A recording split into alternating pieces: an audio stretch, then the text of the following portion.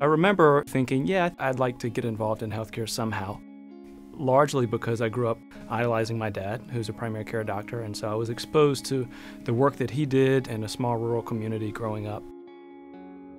The field of study that I chose in college was human biology, and that's not a very well-known program, and not all universities have it, but it's multidisciplinary, and it involves a thesis project.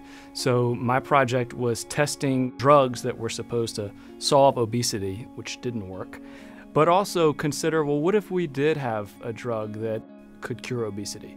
What would that look like from a healthcare distribution standpoint? Who should pay for it? Who should be eligible for it?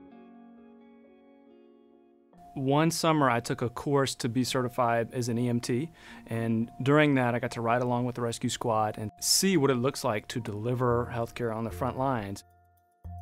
I also got a job in the emergency department working as a medical scribe. And this was at a time when our institution had just gone live with its electronic health record, and it was a total disaster.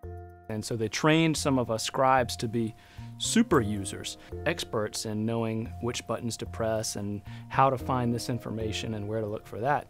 I remember a surgeon trying to just figure out, how do I order a knee x-ray on this patient? And he couldn't figure out how to do it. It frustrated him to no end, and that was really eye-opening to me, because it's like, wow, these systems are everywhere now. They're ubiquitous. People get really frustrated by them. There's got to be a better way. And before I knew it, planted the seed that I'd pursue informatics also. During medical school, I found a mentor who was trying to optimize some documentation templates in the neonatal intensive care unit. And so that project exposed me to, well, what would it take to redesign these software programs, going to see where the work is done, engaging the people who use these systems and trying to figure out what is it that they need to do their job, and how can we translate that into suggestions for better design or better training. And that's when the light bulb went off for me. That's when I thought, yeah, I kind of like this stuff. This is really interesting. There's a lot of challenges here. This is something I want to look into more. Towards the end of my intern year in internal medicine, I connected with the NLM program in informatics at University of North Carolina. And so they offered me the opportunity to come spend a year as a postdoc doing research, taking courses towards a master's in informatics.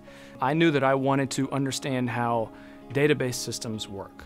And how are they structured? Because so much of electronic health record data exists behind the scenes in database format. I did the one-year informatics fellowship at UNC and earned a master's degree in informatics.